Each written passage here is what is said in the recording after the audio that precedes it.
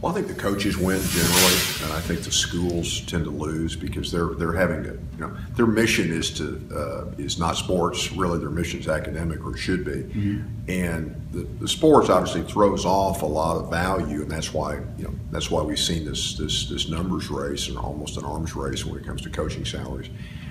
So I think that the institutions are competing with each other for limited talent. So I think the real beneficiaries are the coaches.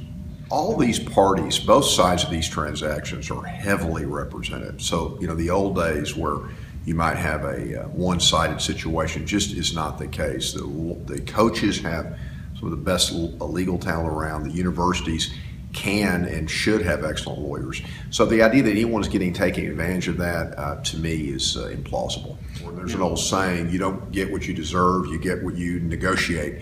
And you have to have a good lawyer that can negotiate with the institution to get you the best possible deal. You may be a situation where you're interested in a longer term. You may be interested in more flexibility. You have to tell your lawyer that as a coach and say, look, these are the three things that are most important to me, and here's what I need in my contract. There's always been a limited number of head coaches that are considered really marquee or premier coaches. We're starting to see now these assistant coaches, a particularly good offensive line coach or a quarterback guru or someone who's supposed to be a great recruiter, those guys now have leverage as well. And I think that they need lawyers, and they need lawyers to protect their interests.